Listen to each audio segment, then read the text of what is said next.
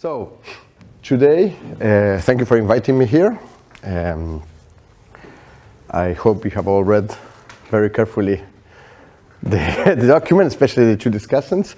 What we're going to be discussing here is part of a larger research that we're trying to do at WIPO. WIPO is the World Intellectual Property Organization, and there we have an economic analysis unit, which in particular, what refers to innovation is the unit where I work and I try to lead. And one of the lines of research, one of the avenues that we try to walk is on gender gap, right?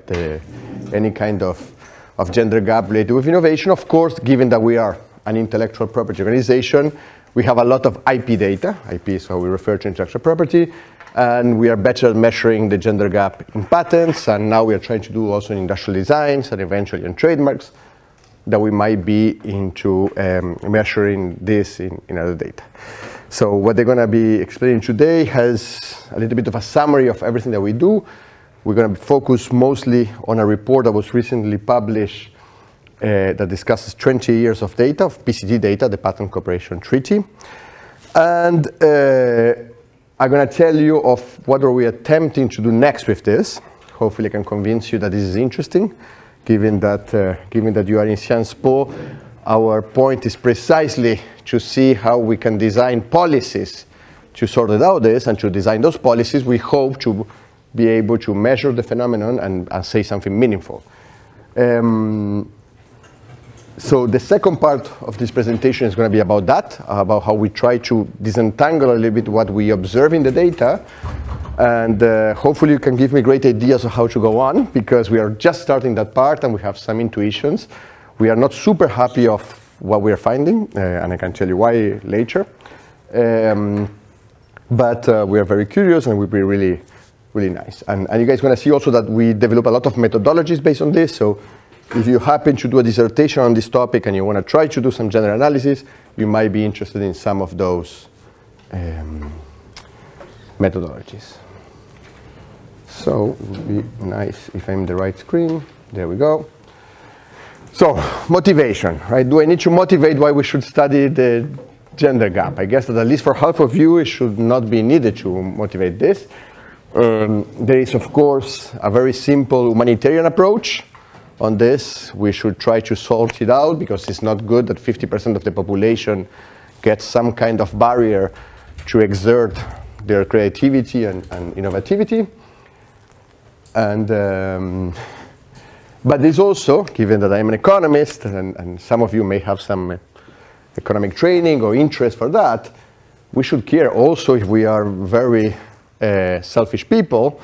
We should care because we are actually resigning the possibility of accessing 50% of the creativity and the ingenuity of people. Imagine that you have women that have great ideas, but they cannot innovate, they cannot create their companies, they cannot do the patents or research.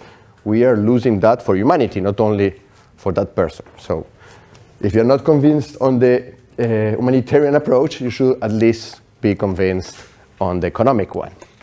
This, of course, with the big assumption that innovation is something good, right? That the technological progress generates spillovers for the society, I don't know, extended lifespan, better tools to connect, and people not needing to be here, maybe vaccines for the pandemics, etc., etc., etc. Of course, we can be all very fearful of the AI that will leave all of us without jobs, which is also part of the technological progress. Okay? So, not only we, the literature also documents that there are many, many barriers for women to participate, right? And they are of very, very different natures. We do an attempt in the study that we share with you, but also in a previous study and in a study that will come later on, document a little bit the literature and the policies on this. The one to come is going to be better in that sense. We have documenting also a bit of the policies that have been applied to try to address the issues of gender gap in innovation. But there are a few things that are, quite documented, maybe sometimes for smaller samples or for some specific cases, but quite interesting. Of course, not surprisingly, there is something related with motherhood or the role that women have in society. We know that this is a barrier for women participating, right? The more women have difficulties to access a market or studying, they will be a little bit off of that place. If there are no nurseries, for instance, that can also happen, that it will limit the participation of women. Of course, it doesn't need to be the case that women is the one that stays at home, and more men are staying at home, but actually it is quite often that in many cultures it is the woman that stays at home. There is, of course, even when they participate, quite often a discrimination for removing them from the credits, right? There's a literature, here you have a few, Jensen and Lisoni, where you observe, for instance, you compare the participation of a team in a scientific publication, and then you observe the same team in the patent. And you try to see who is dropped from one to the other. And not surprisingly, you are more likely to be dropped if you're younger. You are more likely to be dropped if you're a woman. And you are less likely to be dropped if you are the director of the lab. Right? All things that are a little bit trivial, but it's interesting that we can measure that at least partially. There are, of course, other reasons beyond what I just mentioned. It's more related to culture, if you want, and nurseries, or the kind of institutionality that can help on that, or the, let's say, hopefully implicit bias, right? Unconscious gender bias sometimes could be very conscious, unfortunately. But there are also some elements that have been shown that the organization matters, right? We observe that in certain careers, there's more presence of women, and in certain other careers, there are less presence of women. Some studies have even documented this quite young, right? The selection, well, I challenge you, go to a toy store. If you guys are too young to have kids, maybe some of you already have. I have 2 kids.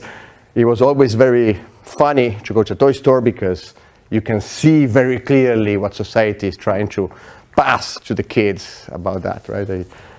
I always remember how pink was the alley for women, and the Barbie pink is probably not helping on that, but maybe the Inter Miami of Messi in pink maybe help, and boys start using a bit more pink. But also there is some very interesting studies looking at the kind of organizations. For instance, private companies, they seem to be more aggressive environment for women to participate.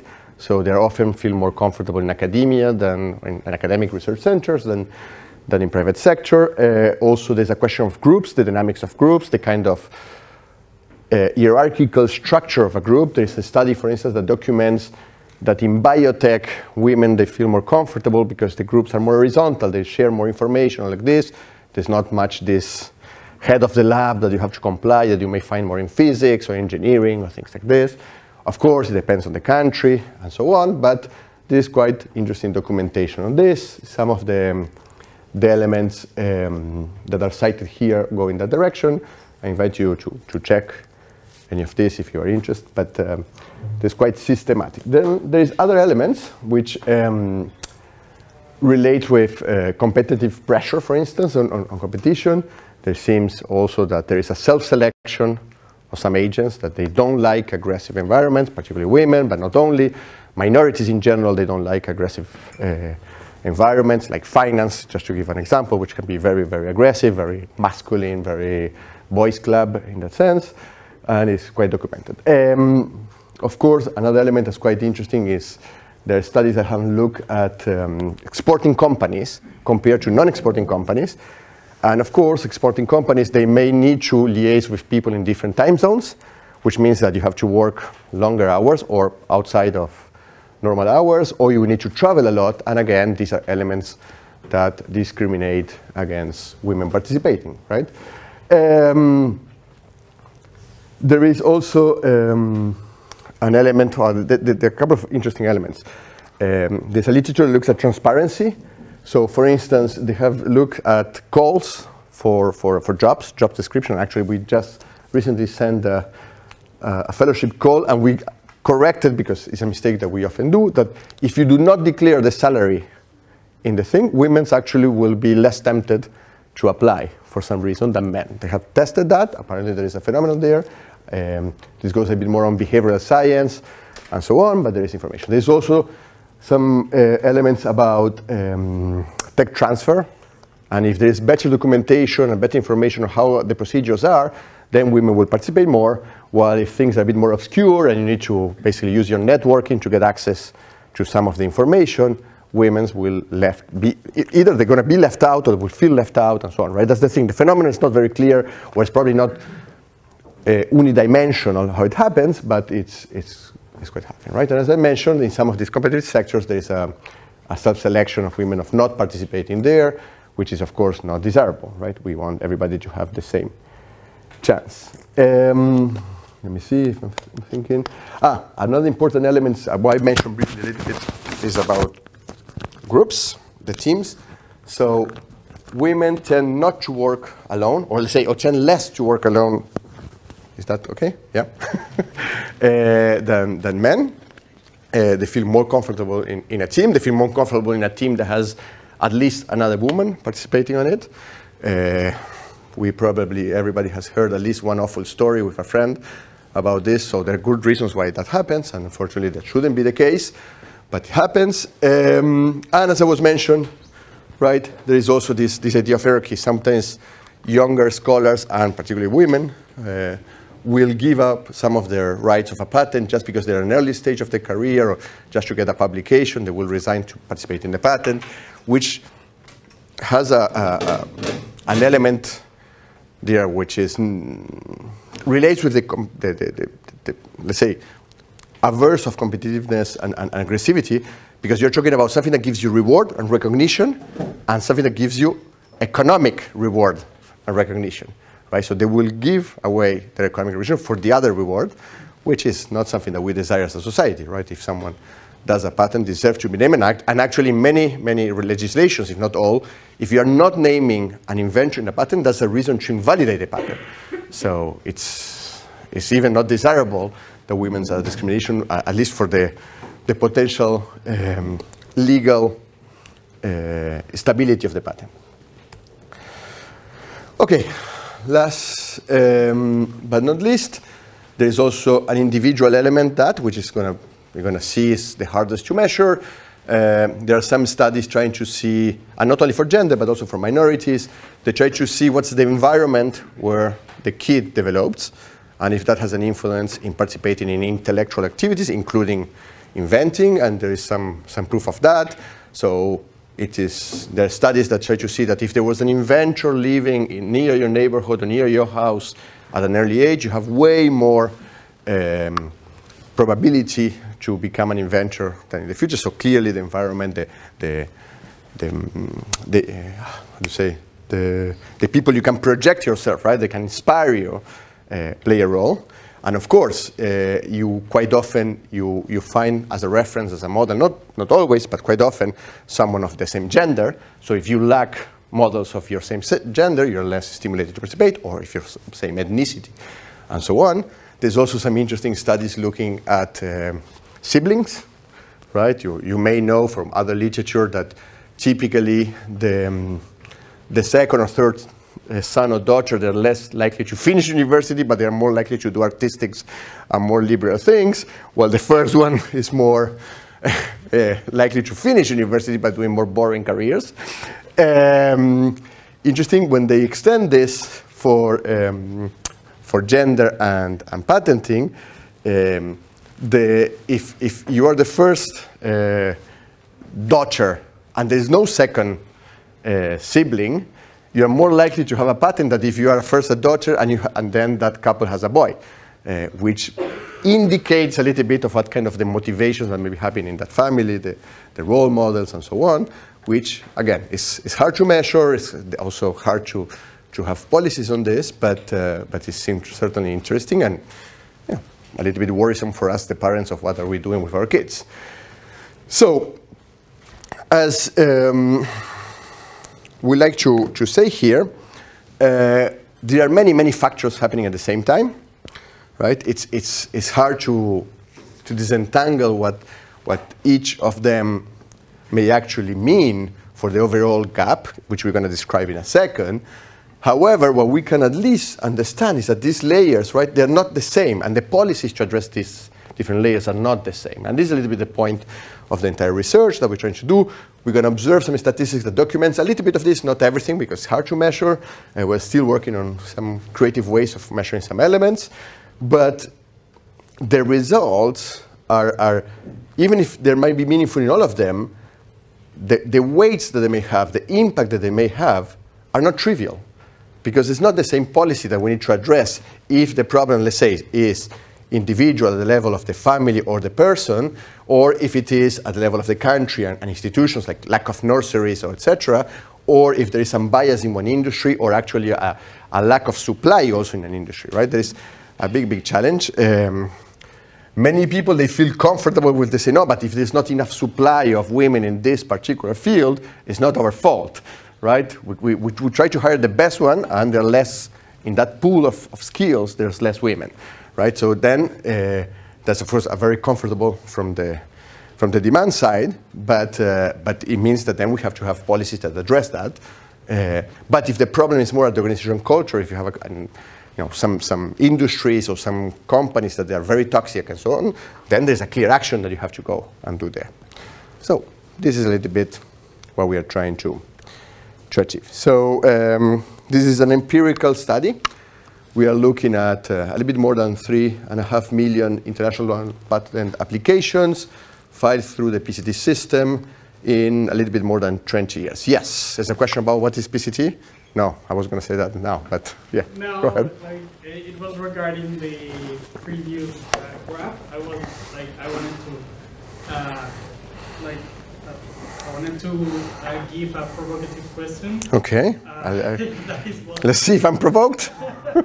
You want me to put the slide so that it stimulates your... No. Do you think on the previous 6 layers, do you think there is missing a 7th layer?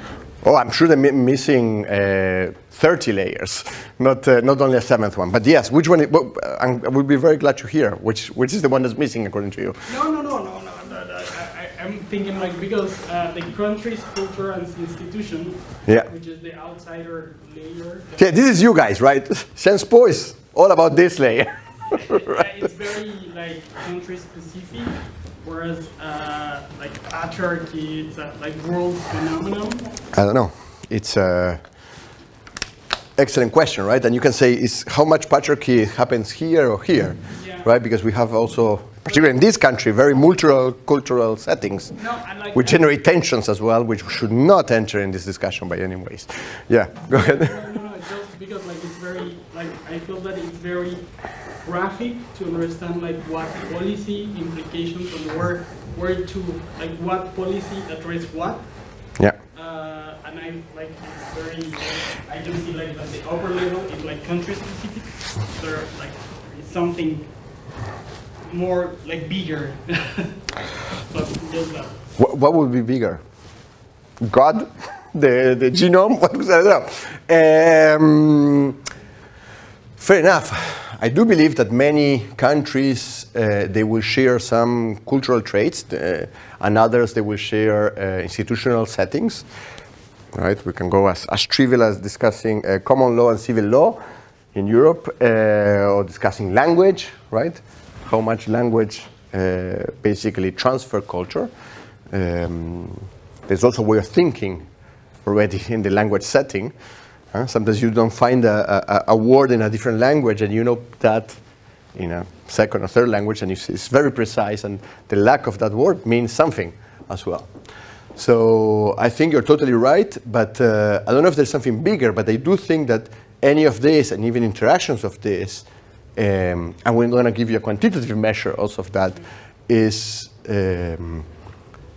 very yet not measured, right, and important and relevant. And I hope my battery is running low. This is a problem. Let's try to sort it out while we speak.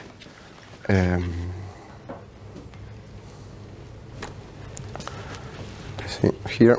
Oh. So I was telling you. So who knows what a patent is in this very brilliant team of people? and it's not distracting looking at something else in the internet while I speak. Trying that David is not looking. I think you should do with the camera like this, and you can see exactly what all these people is looking. Who's brave enough to tell me what a patent is? Yeah, you look brave enough. It's a document that gives someone ownership over an invention. I think I was just disconnected, sorry. We need to fix that. While we explain what a patent is, I'm sure that David and the other ones already know what a patent is. That's not very smart what I did. So a patent ends being a document, but it's a right, that you get. So right to ownership over a certain invention. Basically, only those who have the patent can produce that invention. It's slightly more nuanced than that. So a patent system was created to give economic incentives to inventors to innovate, right? With the idea that by doing that, we're going to compensate a problem. We have 1, 2, 3. You guys want to complement the answers at this? Okay, sure, why not? Do my job, I like that.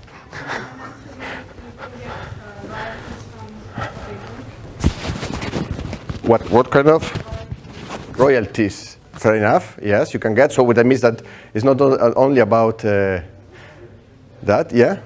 Patents normally dictate a region and a time frame. So just because you have a patent in Europe does not necessarily mean you have a patent in Asia, because that's not necessarily. Just if you have a patent in France doesn't mean you have a patent in Germany, even. Normally yeah. region specific and time specific, and that's why you're trying to say this argument with it creates an incentive to R&D, because it protects your right to sell within a specific region for a specific time frame. But then after this time frame is gone, then you no longer hold the right for sole production of your innovation. Maybe. It's correct, but so that was very technically accurate. But as an economist, I like to go one step higher, which is you want to give inventors or the applicants, basically the holders of the patent, an incentive to innovate and to invest in R&D, which was basically what your classmate just mentioned. And you're also going to give the person the right to exclude others of using that technology. You don't need to exert that right, right? And you're not even obliged to produce that, which is a little bit of the tricky of the patent, right? You can create the technology and sit on the technology, and not anyone use the technology. But it doesn't mean that you are the only one to produce the technology. You can also do, are we connected again or not? Yeah. You can, now I'm thinking. You can also allow for specialization. Imagine that you are very good at innovation. Okay, now we have the audio problem again.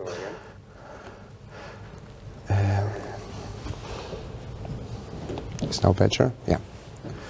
Okay.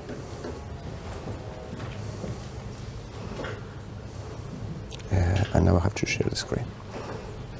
Host disable participant screen share. You have to allow me to. But I cannot. It says to the host screen share.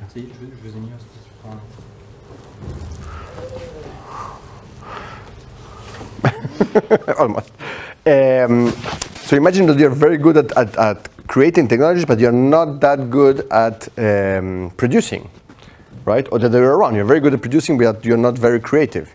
So the patent tries to generate a transferable good from an intangible and allow for a market for technologies, which is not very perfect, right? And we're still getting slowly better at this. But ultimately, it's about this. It's about trying to transform something intangible into tangible and can be commercialized, transferred, and so on, which is, this is why you have the right of excludability, but at the same time, you can transfer that right. And yes, you were saying about royalties, so you could ask for royalties. Okay, you can have a license, you use my technology, and you pay me X% for every unit produced, or you pay me a lump sum of money, and so on. You tell me if we are on. I think you can leave that above. Oh, okay. Okay. Sorry, everybody, and especially the people remotely for that. You have just missed a very boring explanation of what patents are. And within the wall of patents, as your colleague was saying, you can file a patent in several places, and there is, of course, a few international institutions that try to assist applicants to file in several places. One is the European Patent Office, the EPO for Europe, but one that's more international than the EPO is WIPO with the PCT, which is the Patent Cooperation Treaty, and allows you. So this is data that for us is very interesting. One, because it's at our fingertips, it's in our databases, but also because it's more international. So you don't suffer of something that's called home bias, so you try to capture more or less what's happening in all countries. It's not a perfect measure as any patent measure, but it's quite good. And for this, we're going to be looking at elements like the country of the applicants and the inventors. You can even exploit that once. We're not going to exploit it in this particular case a lot, but you can. You can also categorize the applicants if they are companies, academia, or individuals, which can be a proxy for an entrepreneur. You can use what's called the IPC, the International Patent Classification classes, to look at the kind of fields that are involved on this. You can look, of course, at the applicant names to understand, for instance, if they are a university or a company, etc., but also other aspects, and we're going to discuss that later on. And we can also see if the inventors are in smaller groups, in bigger groups, right? A patent can have as few as one inventor, but it can have 50 inventors, right? If you want. If you, for instance, the CERN in Switzerland and France, they file for patents, and when they file for patents, given the size of the labs, they have 50, 70 people listed as inventors in that patent, right? We have assigned the gender to the inventors of those patents using a methodology that we developed, and this is what I mentioned. This is the WIPO World's Gender Name Dictionary. We are in the version 2.0. We may have a 3.0 coming next year, which allows you, either with Stata or with Python, to apply it to any list of names and countries. So if you're doing research on this and you want to use it, please use it. You can have fun, maybe have some interesting statistics. And if you find mistakes, that you will certainly find mistakes, tell us and we will try to fix it. Okay? All of that allows that you have almost 3 million patents, given that some of them, they don't have the names of the inventors. Some of the names of the inventors are wrongly input, or we cannot separate the first name. It's not very clear, so there are some loss there. Particularly, you may know, but Korean names and Chinese names are slightly more challenging to disambiguate than other names. We have improved a lot, and one of the solutions actually is using the names in the regional characters, and that improves a lot the quality. It's still not great, but it's much better than if you use the Romanized version. This is if you are data geeks and you understand this. If you don't worry, you don't need to understand this to go on in this presentation. Okay, it would be nice to recover. There we go. So basically, we are discussing the results in this report, where we try to understand what's the share of women patenting, in our case PCT. What is interesting is we did our first study on this in 2016, and since then, and many of them using our methodology or improving it, they kept doing the same thing, and we all find very similar results, right? The gender participation is a little bit above 10%, some cases reaching 15, 16%, but not much more than that, which is, of course, not great. Yeah? What is the proportion of observations in the world? So non-Australian and US, non-Europe? No. Not of women, but of observations. I assume it to be very small. No, there is a lot. And this we're doing for the world. What I'm saying is this is not us, huh? This is us. What I'm telling you is other people doing at their samples, they found similar results. So only looking at Australian data. Okay. When you look at Australian data, you look, of course, at Australians filing for patents in what's called IP Australia, but also Americans, Europeans, whatever, filing there. Mining companies, for instance, of all the world, they are very interested in filing in Australia because there is a lot of competition there, okay? The US, everybody wants to file in the US. It's one big market, right? So we want to protect.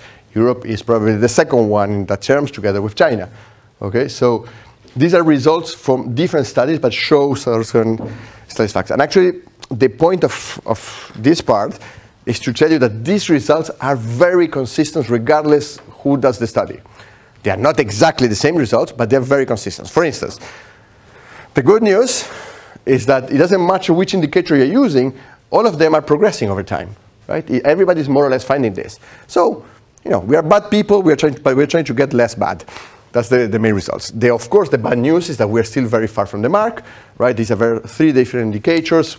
If you're very interested, I can explain the details of the difference, but the most important one is this one, the 16, which we call the women inventor rate. Yeah.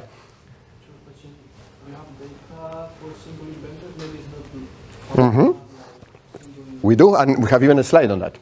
Not a fantastic one, but we can look at that in a second, but yes. So the other thing that's quite consistent is that there is a lot of regional difference. So here we are separating in regions based on the United Nations Statistics Division. It's a very specific one, but what you get here is the progression of the world. In most regions you observe some kind of improvement. There is an exception here in Oceania, but you know, this is also, there's some data that less, it's mostly Australia, to be honest, in Oceania. But the interesting result is Latin America and the Caribbean, which is mostly Latin American, because Caribbean is not producing a lot of patents, is actually quite good and improving, although they have much less patents, right? So this is not meaningful for the world, it's meaningful just for the region. But what is very meaningful is this, is the fact that Asia is improving a lot, particularly China, and so Asia is improving for two reasons. One is because China is patenting a lot in that period, and China is way more egalitarian in that sense than the other Asian economies. But Japan, which used to be a disaster compared to the peers, is also getting much better. So there is an interesting thing there to look at what policies did Japan apply, because it seemed to be working. Right? So this is something to look at it, because when we did this study in 2016, Japan was really bad. And it was always the bad poster child, right? Well, okay, Japan looks bad, and it was showing like this. And now it's like, oh, Japan is doing actually much better. So they did something that worked. In more detail, in case you don't believe the regional results, you get also that in most countries, there are a few exceptions, India and Barbados. So these are top applicant countries. And this is tricky, right? Why Barbados has so many patents? Well, because many multinational companies have their headquarters there. So it's not that they're doing research there, the inventors are not there, it's the headquarters that's there. And this is why you observe some you know, I will neglect this. However, in India, the results are a bit troublesome, right? And it should be understanding. And part of that is also because of the shift of the patenting, and we're going to go in that in a second, actually in the next slide, of what explains this in India. But if you see, in most countries, there is an improvement from what we observed at the beginning of the last 2 decades to now. And not surprisingly, you have many Latin American countries doing well, but look at Spain. Right? And every time you do the study, there are a couple of things that you are a bit surprised. You're expecting maybe the Nordic countries to do very well, and actually they're below average. Right? We're supposed to be much more social state. Yeah? Are you from a Nordic country? That's why? I'm just wondering, where are all the Eastern European countries? Because they have like this particular tradition of a lot of women participation in sciences. Yeah, well, Poland is not there? No. But it could be. So this is top applicant countries, and I think actually Lodi did a trick here. It was picking by region, some tops. So I think Eastern European is not appearing here because considered part of Europe. But we have data for Eastern European, and they do well. For instance, Poland does very, very well. Yeah, Romania is also like very, very.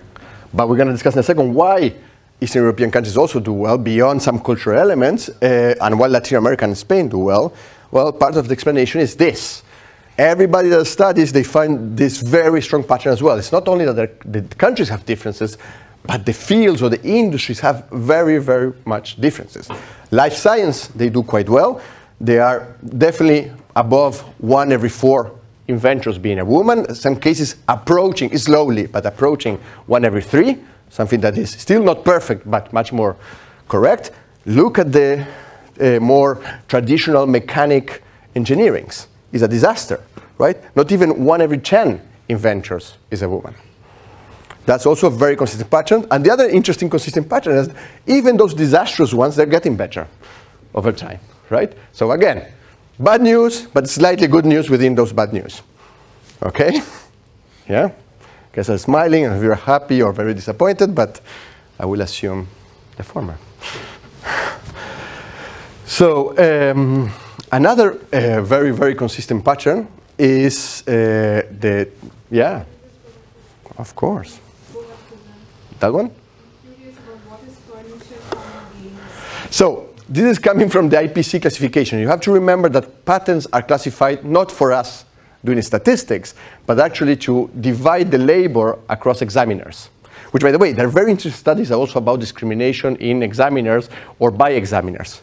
And are controversial with the USPTO and the researchers, but thankfully not us. So what happens? A patent arrives to a patent office, and the examiners, the first look is, okay, this looks more like life science. No, this is more physics. And they split in 6 big categories.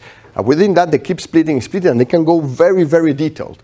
And they tag this for many reasons. One is labor sharing. You need to get someone who understands the technology to assess if it's patentable. But also, the elements that we didn't mention about the patent system is that those exclusive rights come with one condition. Do you know what's the condition we impose people filing for a patent?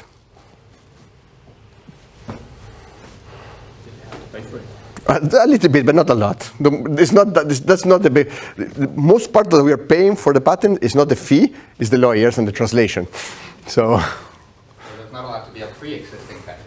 You need to be able to have a searchable library. But even before that, well, yes, but why? So, why do we have a searchable thing? Well, you need to. Well, I'm just guessing here. No problem. Assume that there needs to be you need to create a library to find out if there are any ones that exist already set up with, or you cannot give one out. But that's to make the lives of examiners easier, and that's part of the tagging too. But that's not what is in the law. You're asking people filing for a patent that, okay, I'm going to give you exclusive rights, but you have to share this information with everybody in the world. It has to be public. You can still exclude it, but people should know how you reach the technology. It's not a secret. So a patent is completely different from a trade secret. Right? It has to be public. People should be able to replicate your technology from the information of the patent. Many people challenge that assumption, particularly in pharmaceuticals, how much replicable they are or not, you can discuss. There are some fields that disclose more information than others, but by law, you have to disclose the information. Because you should allow people, first of all, if they want to do research with that, they can do it without paying for it. And if they want to find an alternative method, right, what we call an horizontal innovation, they can also do it, and that will not be infringing the patent, right? The blocking of a patent is vertical. Is someone who wants to develop something that is exactly the same or something that goes below your patent. Let's say if you invent AI and someone wants to use AI for automobile, they might need to pay for your AI, right? Because it's going deeper in that direction. Yes? But then you could infer that what you're showing here is not necessarily the percentage of inventors. You're showing the percentage of inventors plus the fastest copycats. So we are showing... as they make their patent, like I file in Australia. Yeah. If I'm really, really good at the patent database in Australia, I could be skimming through that and then filing a patent. You can, yes. America. Yes. So you are certainly you are showing the shares of inventors that are listed in a patent application, which may or not be granted. And given that these international patent applications, it can be even more interesting. It might be granted in Germany and refused in Japan. Right? Because every patent law may have small nuances of what is patentable. But you can do the same statistics just for granted patents. I don't think it's going to be a big change. Actually, probably it's going to be, no, I don't know. I wouldn't say, because we're going to say it's going to be bad for women, but I don't think the quality of the patents where women are participating are worse, by no means. But I might expect that in a big company, they might select the most valuable patents for selected groups of probably less female teams because of all the things we discussed in the literature review. But to be tested, what I just said is pure speculation. But it's true, you could do that. Another way of doing that, you can also even try to look of the same statistics for the more cited patents, right? The patents that are more influential. Because here we're counting as every patent is the same. But I don't know, the patent for the cure of COVID is not the same that a patent for small incremental innovation, right? Although technically it's an incremental innovation, the cure of COVID, but the vaccine. Okay, going on. Sectors, right? We disclose sector structures to the type of organization. And you can see that basically PROs, right, public research organizations and universities, they follow more or less a similar pattern, and they're way above than what you expect in companies and individuals. And when you look at individuals, most of the time, right, you may have some crazy inventions in a garage, but most of the time, you tell me how bad we are doing in time, given all the hiccups and all this. But most of the time, they're entrepreneurs, right? And actually, we did a research that we never published, but if you look at the rate of individual patenting, it's usually higher in developing countries, especially if there's certain instability with the financial institutions. So if you fear that your company is going to get bankrupted, you're not going to file the patent in the name of your company. You're going to file it at your name, so in case you get bankrupt, you can reuse that patent for your next company, right? So when you start having a certain size and a line of credit and so on, you may actually file it. But you can see that the pattern is more or less similar, a bit more accelerated in individuals. But in any case, there's a clear distinction between academic-related institutions and more private ones. Okay. Teams. That was your question, right? So the tricky part is that you cannot look at gender of a team, right? You can see of the composition. And what we find, and is interesting here, is we're going from only one man as an inventor listed, so a team of one person, a team only with men, a balanced team, no, mostly men team, still bad, right? So mostly men means above 60% of the team being men. Then balanced team, those are between 40 and 60%, right? Regardless of what you do, because it's symmetric. And then you have mostly women, all women, and one woman inventor, which is the small blue one here. So one result of this is not the best chart to show this, but we have a table, I think, in the paper, maybe, or at least we had one and maybe we remove it. What is interesting is that a lot of the progress that we have been observing before, and I was telling you always, the good news is that doesn't matter the field you look, there's a little bit of progress. You know what explains a lot of that progress? The fact that innovation is becoming increasingly harder, and you need more and more larger teams and multidisciplinary. Because actually, a lot of the reduction of solo men is explaining the thing, and the reduction of only men is also explaining the increase of gender. And not necessarily the increase of one-woman inventors, or mostly. And actually, when you would separate the one-woman inventor by a region, most of that woman invention growth is Asia, right? And probably just China. So that's also something that is worth analyzing and looking forward. And shows a little bit, yes? What is the range and distribution of team sizes? Because I'm thinking if it's 3 people, then one more or less will make a big difference in the category. Whereas if it is 50 people teams, then I don't remember if we put that in the report, probably it did, but we did put that in another report, which wasn't, we were not discussing gender in 2019, where we actually looked for team sizes of scientific publications and patents. It's the World IP Report 2019. And I can tell you that, yes, as in many cases, most of the teams are below 6, right? 6 and above is the tail of the distribution. And scientific publications usually have larger teams than patents in general, on average. That more or less answers the question? Yeah. That's why actually we picked 40 and 60, right? Because if you pick 50% and you're having 3, it seems like unfair for the 2 and 1. So, okay, moving on. What I just mentioned was about the stylized facts, right? These are things that we have consistently found in our statistics over time in several studies. When we look at different countries or regions, you get more or less the same picture. Of course, some regions higher, some regions lower, but a lot of that might also be because of the specialization of that region or that country, which is what we're trying to accomplish here, right? We're trying to do a model where we try to predict the gender of a random inventor given all the rest of information. And hopefully by doing this, we can try to see which piece of the puzzle is more informative about the gender, knowing that all of them are informative, but some of them are more informative. So the metaphor here is, imagine you have a very large bag, and you put all the inventors inside, you put your hand, and you're going to pick a random inventor, and before checking out of the bag, you have to tell me if it's a woman or a man inventor, and I'm only going to give you a little bit of information. I'm going to tell you that inventor is in a big team. That inventor works in an applicant is from academia. That inventor works in the field of biotech, right? And by giving all these pieces of information, you will need to give me your guess of the gender of the inventor. We know that most of the time you should bet male, given how bad the statistics are, but with some information, sometimes you may bet for being a woman or not, right? This is what we're trying to model. I don't know how, this is a science course, right? How deep are you guys with econometrics and all this? You have a lot of fun with this, you understand? Okay, this is trivial for you? Yeah, excellent. Political economy course, not political science. Excellent, even better. But I don't know which program. You are in a multidisciplinary program, right? Not in an economics program, correct? Multidisciplinary. Okay. Good to know.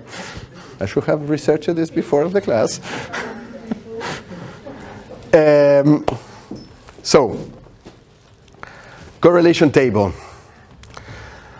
In the first column, you have the basically the 0, 1, the dummy variable, if it's the inventor is or not a woman. So you already get a hint of what we're going to find by looking at that column and all the other variables. You have, of course, for some things you have just some examples, but you can already capture.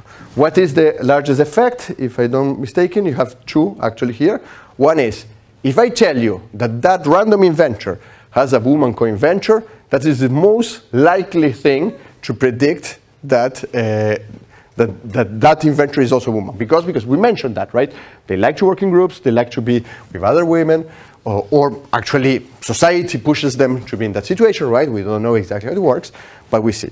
On other elements, it's less clear, right? If we also know that if we tell you, okay, that inventor is alone in the patent, given this slide, you can already see, oh, okay, I'm going to bet it's a man, right? It's very likely it's going to be a man. If it's a small team and so on, the number of inventors has a positive correlation, right? The bigger is the group. We observe here a little bit also in the dummies.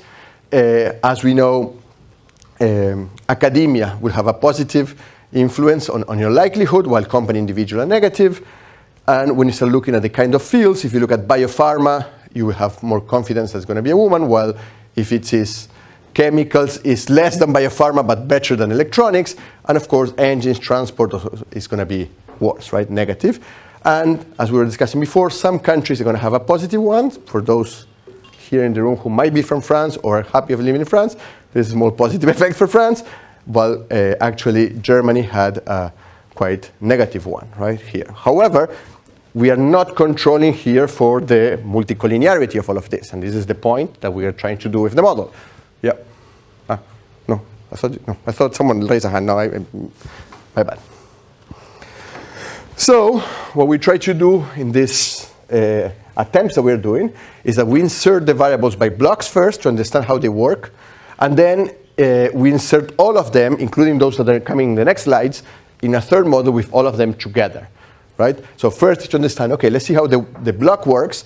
And then let's see when you introduce the other elements, what of the effect remains and what disappears. So, of course, being in a small team is still very consistent, right?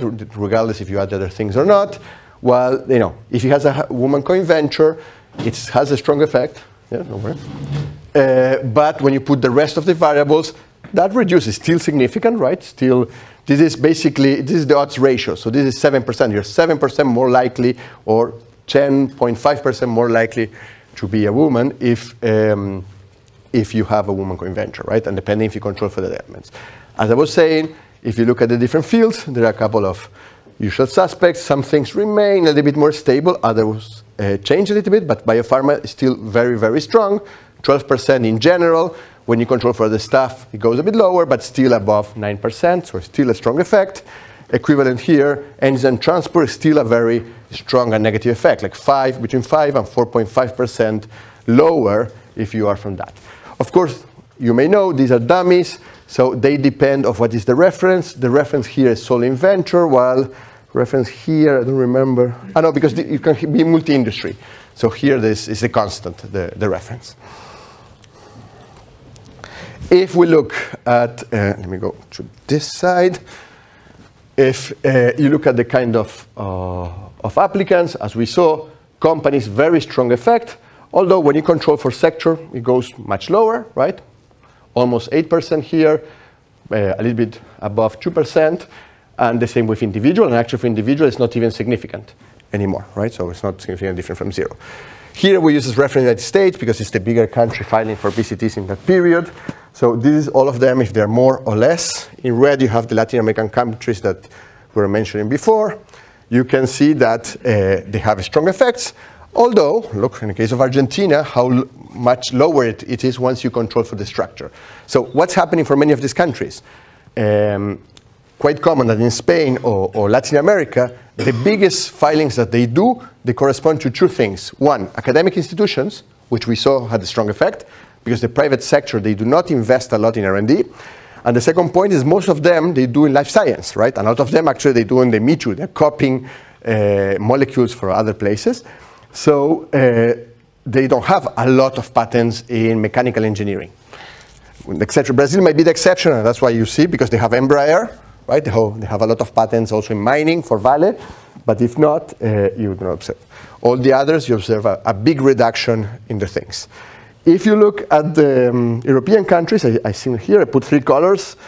If I remember correctly, blue is always positive. Yellow is always negative, and green is changing, depending once you control for the field. And interesting, we mentioned the Nordic countries, Denmark and Finland.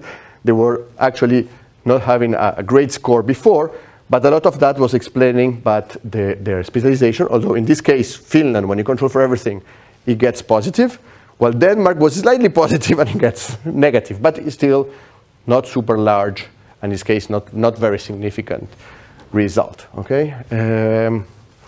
France, more or less stable, right? The more diversified a country is, the more stable it's going to be, right? Because they're going to be closer to the average of the world. And, okay, have here other examples. Spain, that we mentioned before, look, it goes from 10.6% to 5.5%. So despite, the message is nuanced. It's once you control for the structure, you see that, okay, it was less impressive, but still is a positive. So there's still something that Spain is doing correct in terms of women participation that the others are not doing. Okay, to be like this. You guys are very. So then, what of all of these elements is more important? So we are trying with this method. We're not yet fully satisfied, trying to see if we can use this as a way of understanding which of these effects is the most significant to understand what's going on.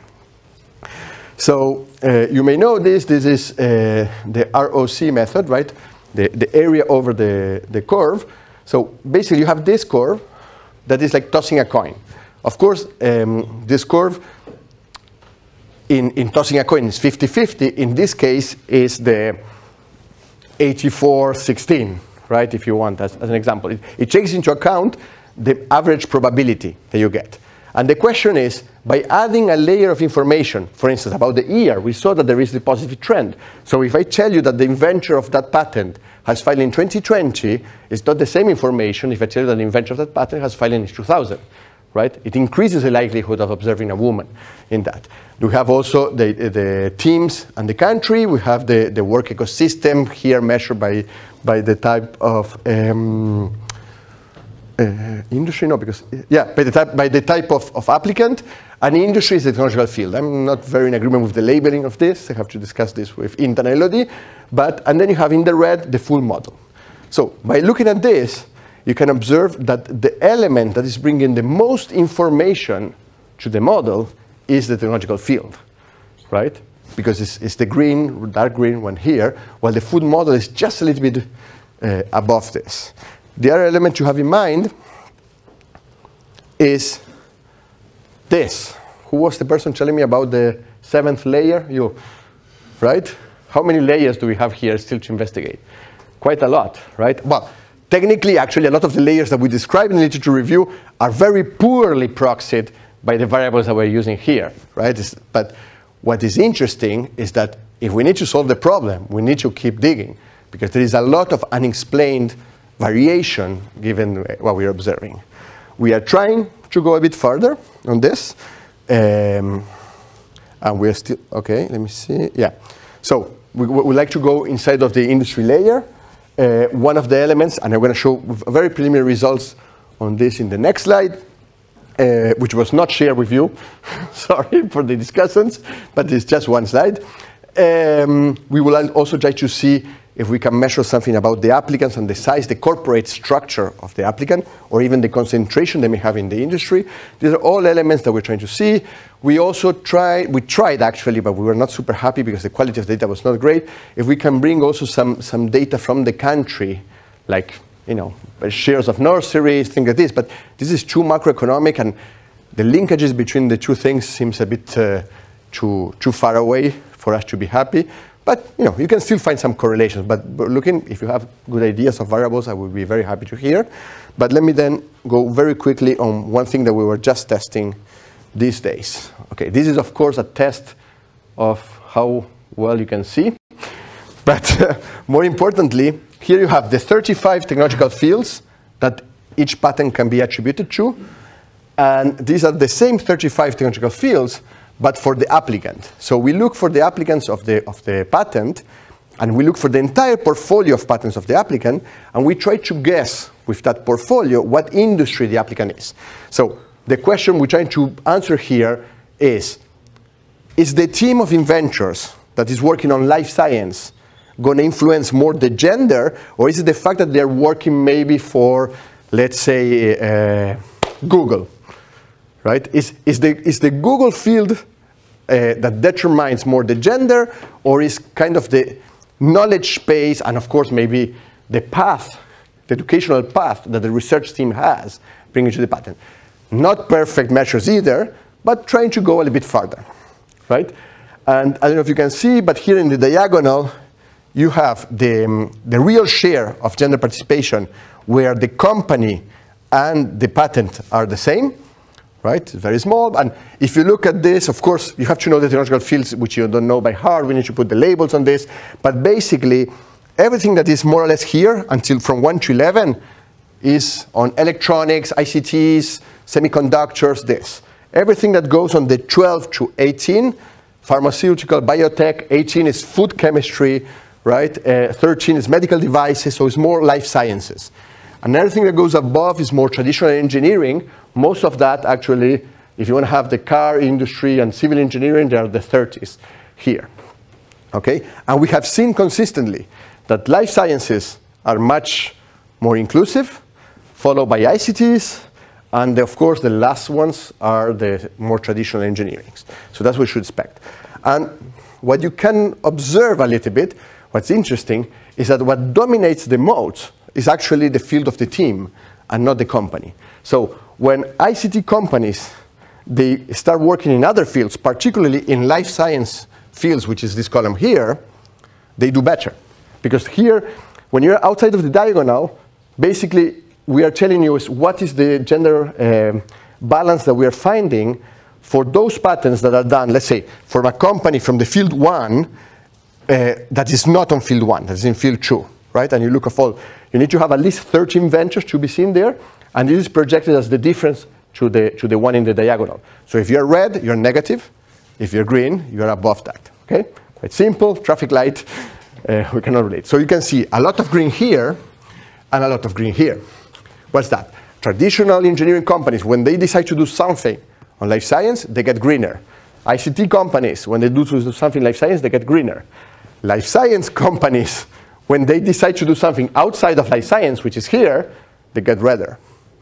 You see? So we still need to see how we're going to model that in the econometrics. We have not tested this with the all other variables. This is for all countries, only 2020. We just have the same for 2000, less observations, but you get more or less the same pattern, right? So a little bit of consistency there, but that's how far we have reached that.